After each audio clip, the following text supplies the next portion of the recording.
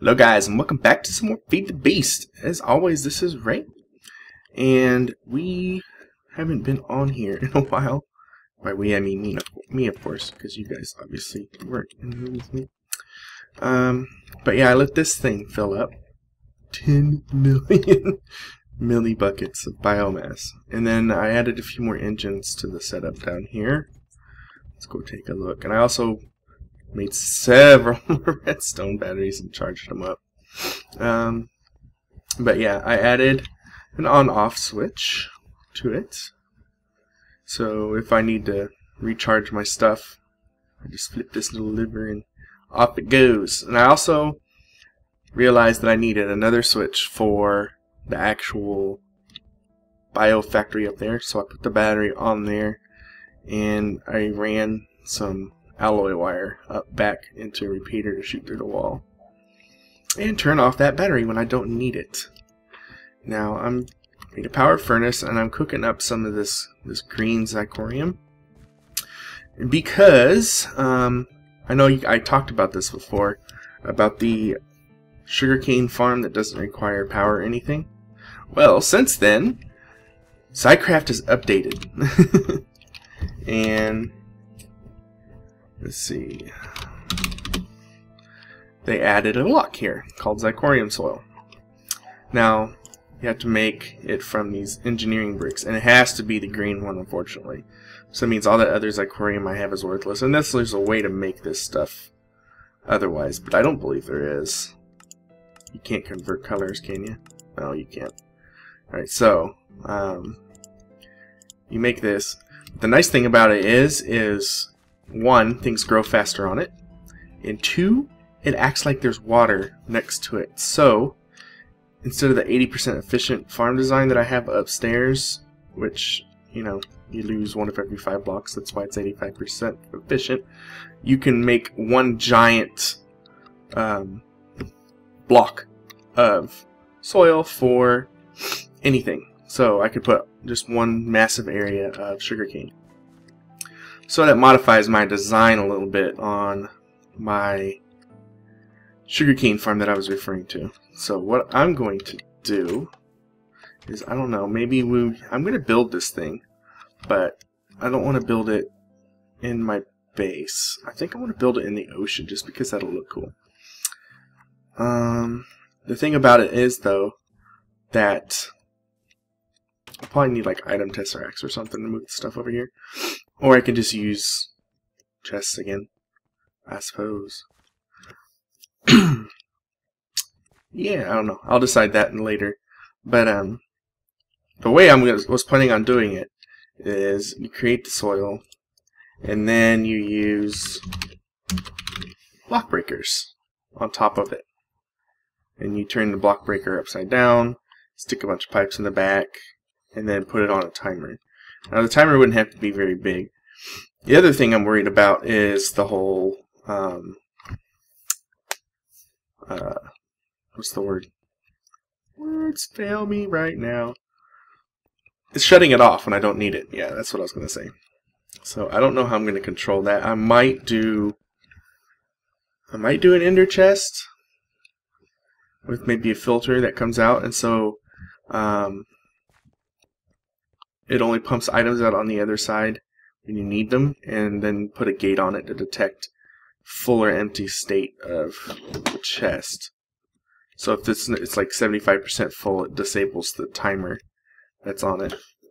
But we're going to demonstrate these blocks real quick, though. So we're going to go and grab this. This is going to be a short episode today because I've been really busy lately. And haven't had a chance to really do anything. Soil.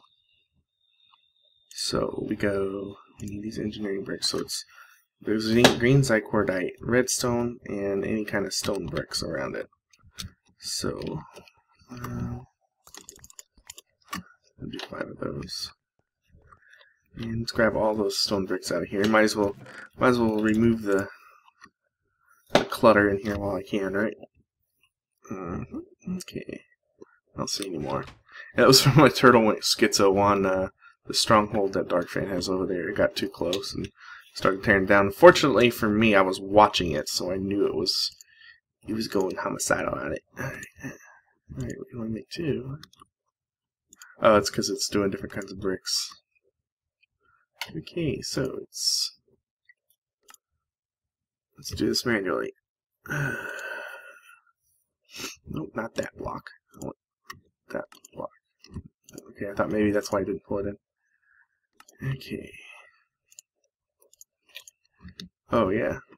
Click, click, click, click. I'm gonna do 2 of these. And I guess I have 1 redstone too many. There's that one. Use the mossy too. There's that one. And the redstone. We'll just melt it. Alright, so now we have 16 of these engineering bricks. I'm going to need some saplings, some iron. Fortunately for me, I've been keeping my saplings. So this will also make good for a tree farm, like a block breaker tree farm. Especially if they update the version of Minecraft 1.5 with the new bone meal. Disjunction 4. Why am I looking in that chest? I don't know. Alright, grab a few saplings here. And let's go craft this bad boy. And is it not gonna... Oh, I don't have enough of the other saplings. Let's put this in here. Remember, inventory really needs to just be bigger. Just on its own, it needs to just instantly have stuff here. Alright. Let's grab this one. And I've only got 2 more of those I can make, I think.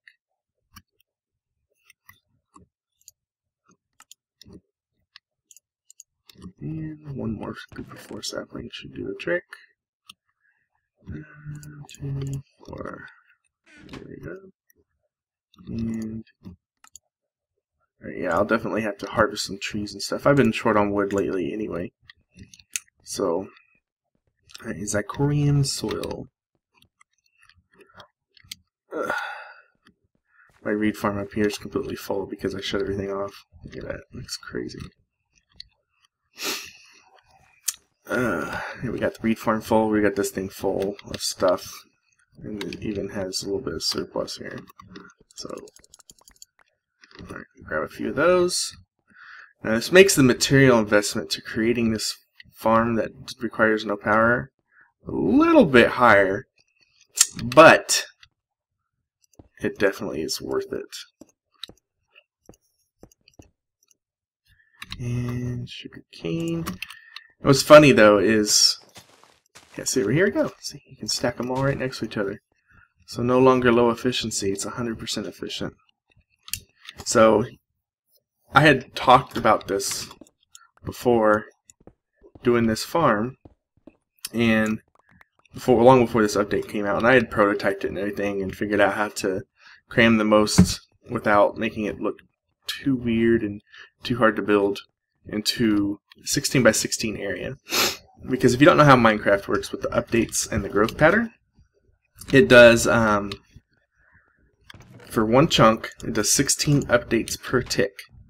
So, if you have things you want to grow, the update is what causes it to grow. So if you want it to grow faster, you cram as much into one chunk as you can, and you just stack it up as tall as you can. So if you made one of these farms from bedrock to sky level, it would grow faster than, say, a giant field of this stuff with the same amount of room, simply because of the way the game works. So I had prototyped it to work in one single chunk. So that way you'd also have to only have one chunk loader. And figured out you had to kind of, if you do it that way, you have to put repeaters and stuff on it to delay the signal. Because if it tries to break an entire chunk stack of blocks, so it'd be like 4 blocks out of 256 times 16. Yeah, that's a lot of updates at one time. And it causes server lag. So I did all that and planned it all out. And then Zycraft came out with their update. And Packrat was thinking the same thing. I had been talking to him about it.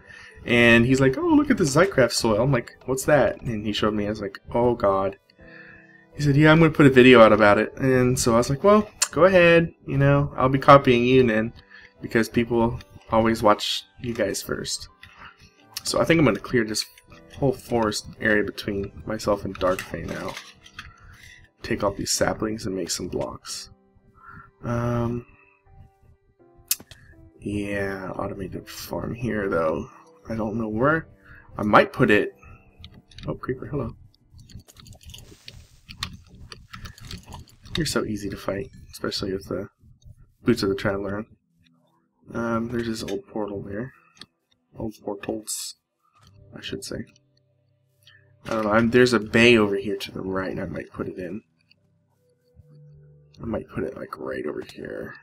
Come on, jump. Jump up that tree, son!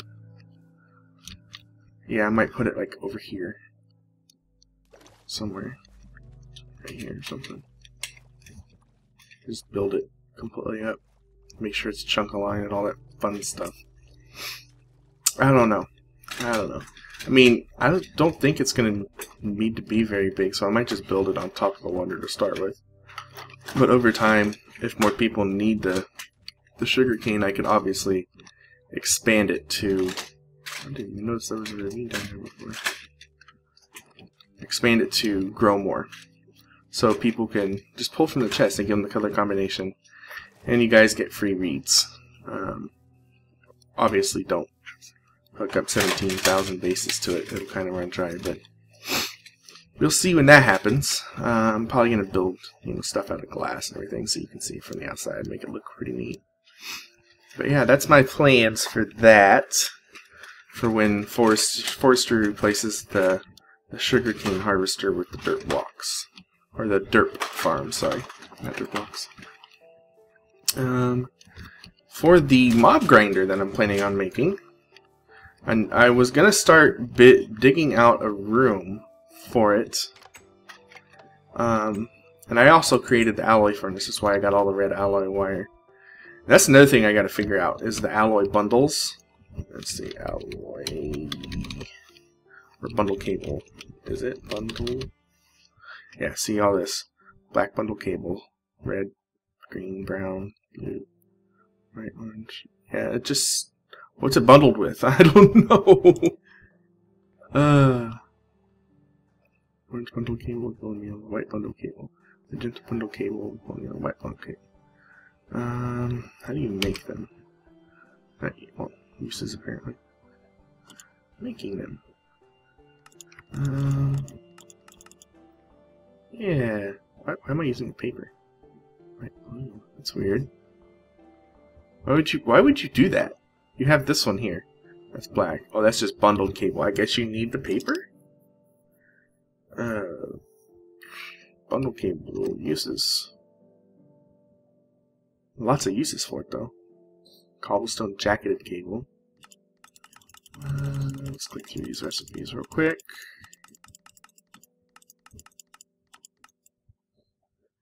Yeah, I'm not really... Yeah, everything requires the color. Alright, let's see the uses for these. Is it just that? Green bundle cable. Down to that. Oh, that would be stupid to do.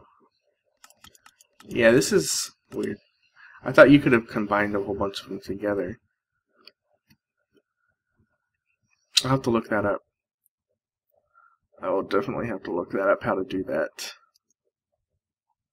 There's item subsets here too you can look at. Red power, wiring, bundle cable, jacketed cable, jacketed wire.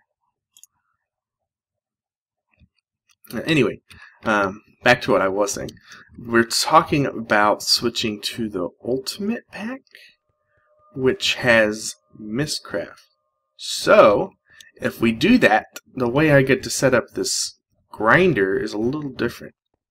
Actually, I'm going to go do this while we're on camera. Instead of using water and everything to pull it into one area, you can use there's a thing that you can create like a frame, and then you put like a teleport book in the frame, and it creates, in the middle of the frame, makes a portal that gets to go to the other end where you put the other book. So you can basically create a bunch of traps that fall into the portal and funnel them into like a killing area where turtles and all can hit them. If you want an example, just go look at like the Madhouse videos, because they have one set up over there. We're going to stick you in here for now. But I want this. I want some soul shards. We're going to go hunting. Hunting we will go. I just decided I'm going to do this on camera. Whoa. Okay, apparently my old texture pack has X-ray on it right now. Weird. Yeah, I haven't updated the texture pack. I don't have a link for the new Faithful 32, but I tried to use the other one and I couldn't do it. Is that a heart? That's a weird looking heart. But Dark Fan said he has some transformation powder here somewhere that I could have. So let's look for it. Alright, here it is. Transformation powder. Only need a couple. But I am going to get a grinder for... I was using my tool shard on that thing. For witches. And the easiest way to get a witch, I found out in Feed the Beast, is to transform a druid. Now where the hell is this portal then? Through here? Or was this like the... Oh, I think this was the other... Yeah, okay, that's not the place I'm looking for. Stupid. Come on, Dark Fan. You should think you should make him a city and stuff. Oh, here it is. Okay, Twilight Forest. Here we come. Oh, maybe. I can get through the stupid door. Hey, look, I got achievement. Twilight Arrival. What do you freaking do? Alright. What the hell is this? That's weird looking. Anyway, we need to go find us a druid hut. So, Boots of the Traveler away.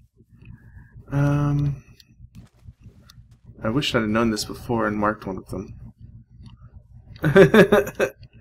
Skull. Alright, the thing is though, they might have destroyed them. That's the big thing. And I don't want to infringe upon anybody else. But basically, you take this transformation powder, you use it on a druid, and it turns her into a witch. And then you can kill the witch and get your soul shard for the witch. And then you can either keep doing that, or make yourself a grinder and use the repair trick. What the hell is that? That's a big-ass wolf. Thought it was a cow. Definitely not a cow. Alright, let's just pick a direction and go. Actually, I should probably go over there and mark this portal. Otherwise, so that way I don't get lost. I bet you guys are going to say, no. Oh, look. Haha. We don't have to go anywhere. Come here, lady. Please don't piss off. Come on, lady. Yep, come on. Come get me. Come get me. Oh, I might want to do this. There we go. You missed. I didn't. Bam, I should have a witch shard now. That was easier than I thought. Witch soul shard. Ha ha ha! Now, if anybody doesn't know why I want one of those so bad, you put it in a mount grinder and you can get like glowstone, redstone, all that kind of fun stuff. That's really neat to have, but isn't as renewable. Redstone as well, potion stuff, spider eyes, without having to kill spiders. And that is long poison. Jeez, lady. You got some killer potion. Oh, that was quick. That was a quick trip. Bye! See you later, Twilight Forest. You served my purposes. Oh, that's the wrong portal. That's Dark Fan's portal back to spawn. Ray gets confused easily in here. Dark Fan's area is a little confusing. A little, not a lot, just a little. And boom, back through. Alright, so then I just take several of these other shards. Oh, take that off of there. And create some low-level tier shards off of them. Which I actually had one of those skeleton spawners that I had. I moved over here with the portal gun and made a little spawner here. And so I just go down and then kill a few and create new shards out of every one of them. They repair them together, and bam, I have a tier 5 soul shard. Granted, they might fix that someday. They might change. No, I don't say fix. It's in the code. They might change that someday to where it doesn't work anymore. But until then, I will use it. So I'm holding off on creating the grinder. Although I guess I could make it anyway. And then if they change it, then instead of dropping them or something, I can make a floor. So I guess I could do that. Yeah, I think I'll do that. So I'll do some research. What is this block that's doing this? I need to really find that updated texture pack because I don't like that. I was looking earlier and I couldn't find one. So if anyone has a link for the new Faithful 32 texture pack, let's throw some more in there. I'm going to need all the ones I can get. And then for Feed the Beast, Mindcrack Pack 8.2. Then send me the link so that way I can download it. This is staying steady. It's draining this battery here because I pulled them all out of the array. But that's fine for now. I can just throw them back in, turn the engine on when things get low. Well, I think that's all I had to update you guys on. Oh yeah, there's like nobody online now because we reset the fan server, the main server map. And so everybody will be over there for the next couple of weeks building stuff, and then they'll get bored and come back. That's my theory on it. So I'll still be playing Feed the Beast. That's where you're gonna see my Let's Play from now on. I'm not gonna be uploading vanilla server stuff because I've done all the stuff that I don't want to restart and get everything all over again. And I'm not gonna I have a hard time getting on here to record anyway, so I'm not gonna basically waste my time building up something and trying to get resources when it's just going to get reset again in a year. So I might do, if you guys really want me to do a vanilla series, I can do it on like the Madhouse, but I won't be doing it on the main fan server. I mean, I'll probably build something, but I'm not going to do a Let's Play on it because I don't want to get halfway through it and then it go away.